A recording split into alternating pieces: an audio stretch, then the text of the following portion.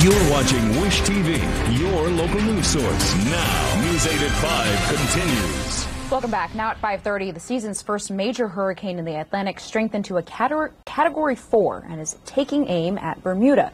Hurricane Fiona is packing winds over 100 miles per hour, and the powerful storm has already ravaged parts of the Caribbean, Puerto Rico, leaving thousands without power and water. Jen Sullivan reports. Hurricane Fiona now being described as a monster Category 4 hurricane with sustained winds of around 130 miles per hour heading toward Bermuda, the island under a hurricane warning. At least 5 people have been killed from Fiona's wrath.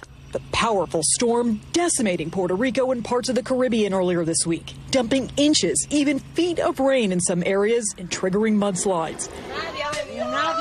Many towns in the Dominican Republic are underwater. We are left with nothing, in ruins, nowhere to sleep, nowhere to sit. This is something incredible that we've never seen before. In Puerto Rico, thousands are still without power and running water. The Federal Emergency Management Agency has been assessing the damages since Tuesday.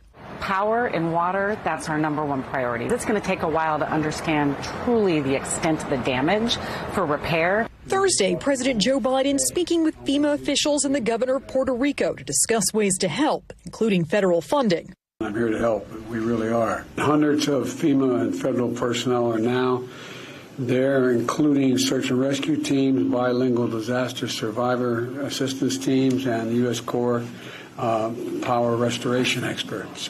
I'm Jen Sullivan reporting. Well, there's a mass rush to try to get support to the communities impacted the hardest.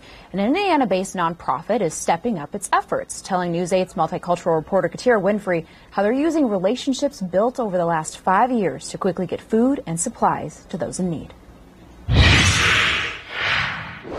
Hurricane Fiona is wreaking havoc on the region nearly 5 years to the day after Maria touched down on the island.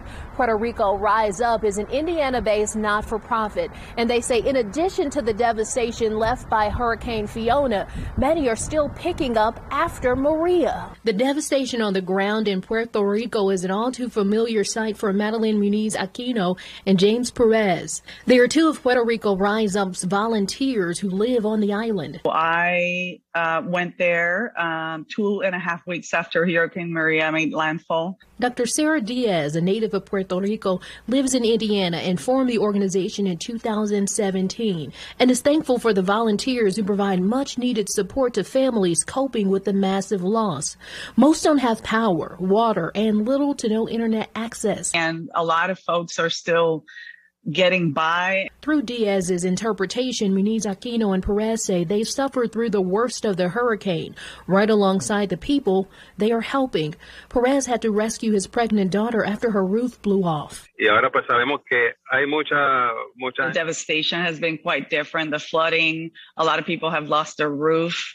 But at the same time, even with the disaster, it feels somewhat hopeful. The island has gone through some tough times in the last 5 years, and representatives say money helps get resources to people on the ground faster and helps better fund the local economy. It's been very tough. It's been hard because of course, you relive the experience. Many people are still without power due to damage from Maria. Combine that with a series of earthquakes. Diaz says the extra structure instability and excessive water is bringing down homes and buildings. Different than Maria in some regards, but actually worse than Maria in other regards. Puerto Rico Rise Up representatives say because of the long-term devastation on the island, it's had broad mental health impacts.